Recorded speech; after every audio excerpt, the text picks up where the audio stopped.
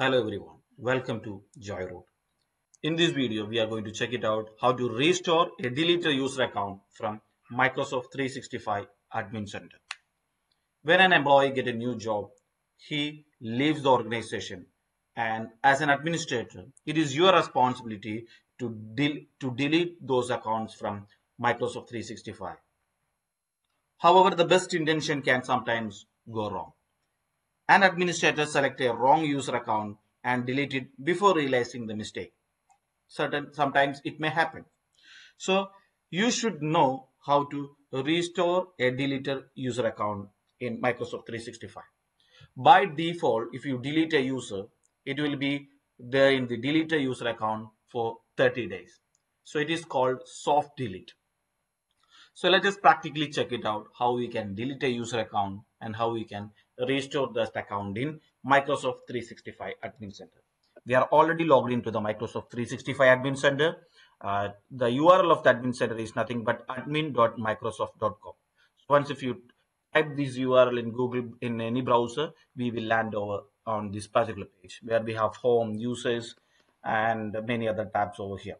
And it's an admin center, so we have security, compliance, and even Microsoft Entra, Exchange Online, Teams Admin Center, and many other. Even Intune also is part of this. We are going to delete a user now, and and let us check how we can restore that. For that, we have to come to users and click on active users.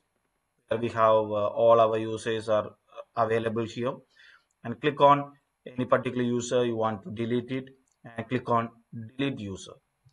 Are you sure you want to delete this particular user? You can restore delete a user and recover their data except for calendar items and alias for up to 30 days. So you can recover their data except for calendar items. Calendar items and alias will not be able to restore it. But the other things you can restore it in 30 days. So I'm going to delete the user. So this particular user has been deleted successfully. So if you go to the deleted user, that ID should be available here. Yes, you can see that ID is available here. So as I said, this user, it is called soft delete, and this deleted user, you can restore it for 30 days. Once if the 31st day, it will be permanently deleted from the Microsoft 365 Admin Center. And even if when you delete a user, if it has assigned some licenses, E3 or E5 license, whatever license it is allocated to that particular user will be automatically unassigned. Let us restore this user. We have an option here to restore it. Click on restore user. So we have two options here, like auto generated password, and we, even if it required, we can create a password over here. Let us read what is written over here. You must do two things to completely restore a user. First, restore the user in admin center. Second, reassign the licenses. That is what. So once if you delete a user, automatically the license will be reassigned. So post restoring this user to the active, once you restore the user, it will be part of active usage, and there we will have to assign the license again. After the second step, data access to the services will be restored. Once if you provide these licenses, all the services where he were having it, it will be restored. And we have auto generated password, and if it required, let us go with the auto generated password, or you can create a password for him.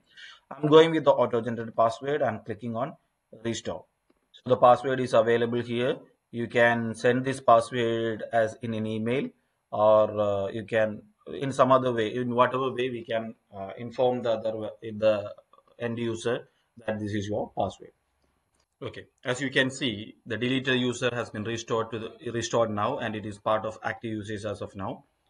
And see, it will be kept as unlicensed. If you want to add the licenses, whatever license that user were having in the previously, if you want to add it, go to license and tab and provide the licenses accordingly. If you want E5 license, click over here. It comes from whatever license we have purchased in our account, that will be listed over here, and we can provide the licenses accordingly. So that this is the way how we can delete a user and restore a user account within 30 days. So we'll meet in another video.